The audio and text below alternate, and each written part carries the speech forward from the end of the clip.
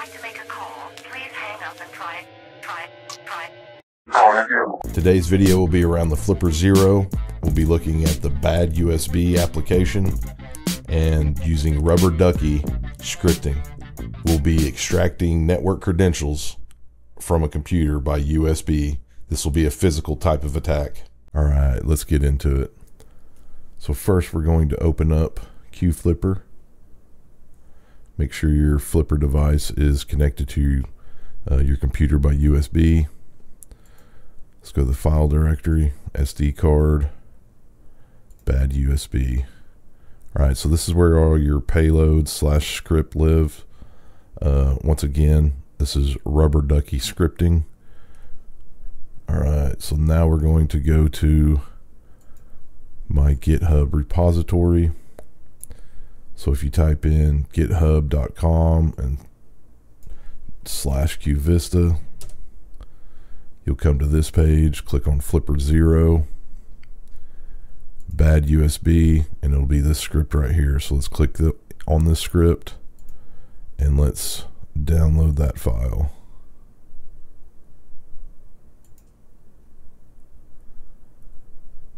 All right, we saved it on the desktop. Now all we have to do is just drag this over here. All right, to execute this particular payload, we're going to have to get out of QFlipper. So I'm going to walk you through this with the Flipper. Ensure it's still connected to the computer, and you'll be ready to go. All right, so let's go down to bad USB and look for that exfiltrate network credentials. Let's go ahead and click on it. You'll click run, then we'll start executing. All right, PowerShell came up. Now wait for an error and you're going to click back button as many times as you can to get out of it. And that's all you have to do. So now let's go back to QFlipper and let's see if those Wi-Fi credentials are saved. We put it in the apps data. Let's scroll down. There it is. All right, so let's go ahead and download that file so we can read it.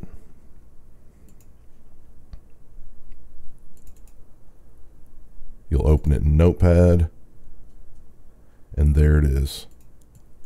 That's my Wi-Fi credentials. Okay, so with the bad USB functionality of Flipper, you can do several different things with it.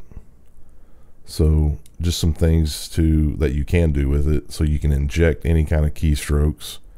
You can perform key logging. You can obtain documents of any sorts. You can obtain saved passwords that are within browsers.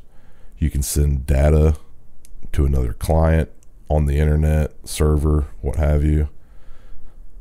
You'll have to perform that scripting with using Rubber Ducky syntax.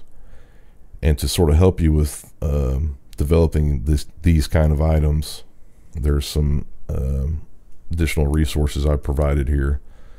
So the first one is the Hack5 repository.